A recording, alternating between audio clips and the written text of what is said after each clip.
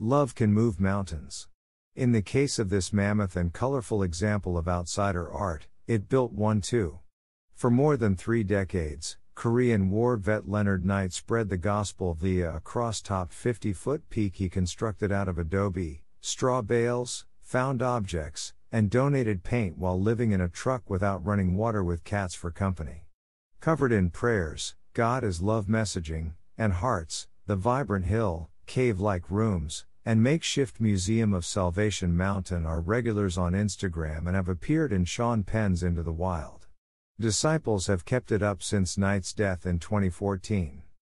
Getting there, the trip takes about an hour and a half by car. The spirited site is outside Niland in the Imperial Valley. Travel tip: it's surrounded by Slab City, an off-the-grid community named for the concrete remnants of the abandoned military base. The skate park, stage, library, and other art installations, like the circular murals drawn on old cement water tanks or East Jesus Sculpture Park, can be worth a few extra hours. But stay frosty, as some residents are suspicious of visitors or have questionable relationships with the law.